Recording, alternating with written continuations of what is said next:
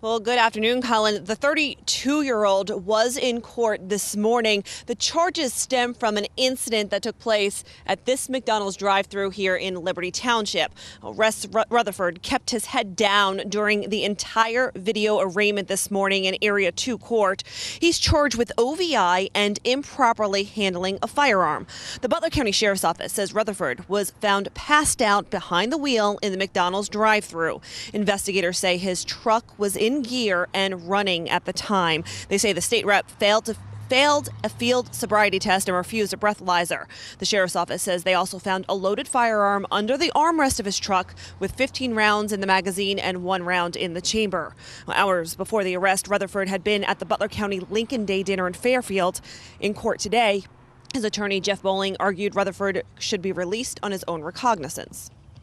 Mr. Rutherford has no criminal record whatsoever that I'm aware of, and he has substantial ties to the community. He's not going to flee. He's a high-profile individual. I don't know if he'd even be able to. He's very recognizable. You see the cameras here this morning. He's not going anywhere, Your Honor. And today, the judge ended up setting his bond at $2,500, which he did just post.